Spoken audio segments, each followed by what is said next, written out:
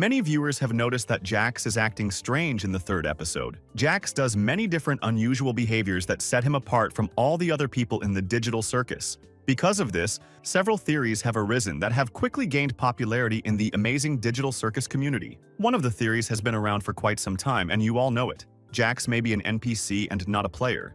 But just recently, another theory has emerged that explains it all. In fact, JAX is most likely a hacker. In addition to that, I have another theory that might turn your mind around about the plot of the Amazing Digital Circus. Kane and JAX are in cahoots. They are secretly working together to create new adventures. In this video, I'll break down all of these theories. I suggest we start by looking at all the oddities in JAX's behavior. In Tumblr, Gooseworks said of JAX, "He's a pathetic loser with no friends." JAX has no friendships with any of the players in Digital Circus. No one likes his pranks but him. But JAX keeps doing what he does no matter what. He pranks all the other characters, with Gangle and Zooble being his victims most often. JAX loves to be cruel to NPCs. All of JAX's behaviors usually have a significant impact on how the team progresses through the adventure. JAX either makes the adventure easier for everyone or makes it harder. It can be inferred that JAX always motivates the characters to progress through the adventure. For example, in Episode 3, JAX decides not to trust Ghostly and sucks him into a vacuum cleaner. JAX then throws Gangle's mask through one of the doors. At this point, he accomplishes two of his tasks at once. He taunts Gangle and checks one of the doors. Even if Gangle's mask had ended up in the safe door, it would have gotten the whole team moving. In the second episode, JAX makes a pact with the Fudge Monster. With this, all the characters manage to escape Fudge, get out of the river, and begin the journey back towards the Candy Kingdom. But then JAX leaves the gate unlocked for Fudge, and the Candy Kingdom comes under attack. In the pilot, JAX pushes Gangle and Kinger into the Gloinks pit so they can finish the adventure faster. I noticed a very interesting pattern. In each of these situations, JAX is acting in Kane's best interest. JAX really doesn't have any friends among the players, the people in the digital circus. But it is likely that JAX and Kane are secretly friends. What JAX and Kane have in common is that we don't know what they both do in their spare time. On Tumblr, a fan asked Gooseworks a question. What does Kane do when he's not busy entertaining people? Does he just go into an inactive state, like a robot? Or does he perform some special task? Usually, Gooseworks evades the answer with the phrase, "You'll have to wait and see." But this time, Gooseworks responds with, "You don't want to know." Have there been times when Gooseworks answered a question using the exact same phrase? Yes. Gooseworks responded with the same phrase to the question, "What does JAX do in his free time?"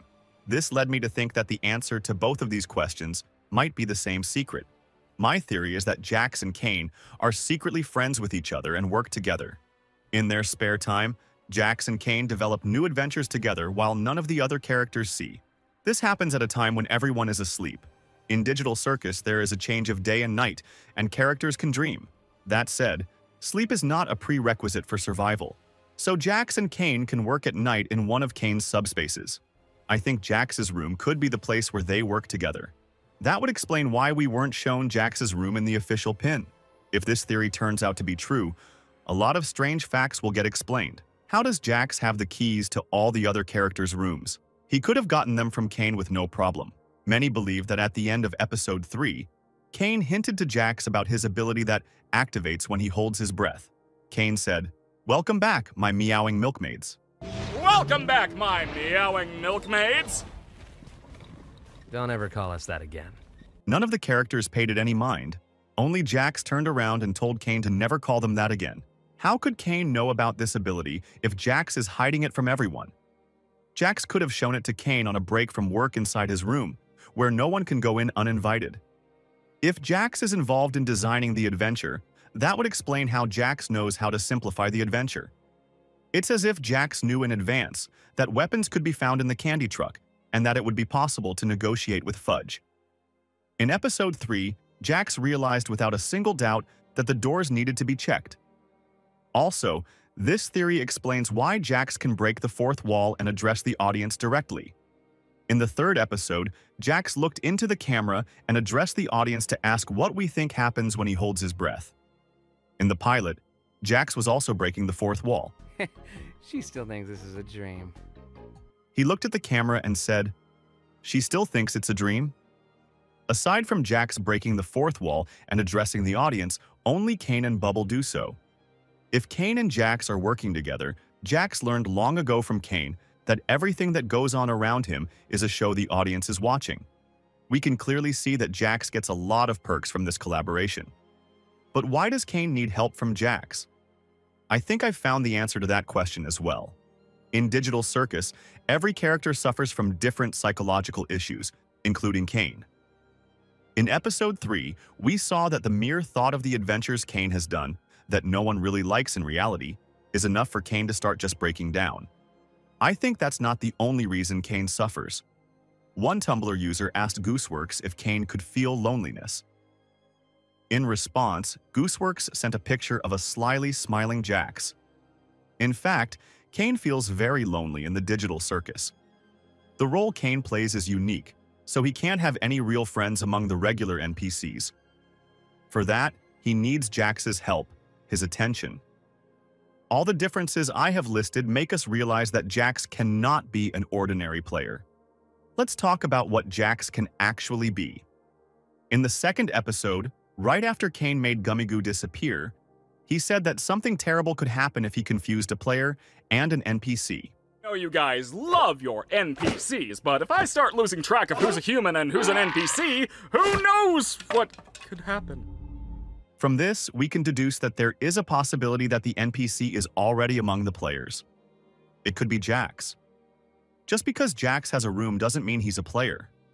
Dummies also have rooms, which are definitely NPCs. This theory also explains Jax's mysteries. I think Kane is more willing to cooperate with NPCs than players. Besides Jax, only NPCs know that the Digital Circus is a show and can break the fourth wall. In this version of events, Jax hides the special ability that happens to him while holding his breath because nothing happens to him. Only real players have the special ability. There is another variant, which is that Jax is actually a hacker. In Episode 3, Kinger mentioned that he studied computer science for 4 years. This means that characters can remember certain things from their past lives. Gangle Pomni remembers how to drive cars. Kinger Pomni remembers how to use a shotgun. I've noticed that Jax is always trying to sort of test out adventures for himself. He's always looking for every interesting opportunity to break the adventure. As I said before, Jax has many differences from most players. He knows they are inside the show, and he doesn't show his specialness while holding his breath. In the pilot, Jax just vanished into thin air when he saw Kaufmo abstracted. He took his bowling ball and just disappeared, leaving Pomni and Regatha there. Jax may have pulled off this stunt by breaking the Digital Circus code. This would suggest that Jax is a hacker. Do you remember that it's likely that all of the characters have probably worked for the same company before? At C&A, Jax may have been a security specialist and a tester. This means that he would find different vulnerabilities in programs and try to hack them to identify problems. Jax is used to analyzing everything that happens, which is why he is so interested in the abilities of the digital bodies of each of the main characters. Jax also easily finds patterns, thanks to which he manages to find unexpected ways out of difficult situations. The treaty with Fudge in Episode 2, the door check in Episode 3. He could probably go to the Digital Circus with the goal of hacking into it and releasing all the players, but so far his mission has failed. What are your thoughts on this? Could it be true that Kane and Jax are creating new adventures together? Does Kane really feel loneliness? Who is Jax really? Is he a hacker or an NPC? What is in Jax's room? Write your thoughts and theories in the comments, and I'll be sure to read them. Remember, the best theories will make it into new videos. Also, don't forget to give this video a like and subscribe to the channel. Good luck everyone, and bye-bye.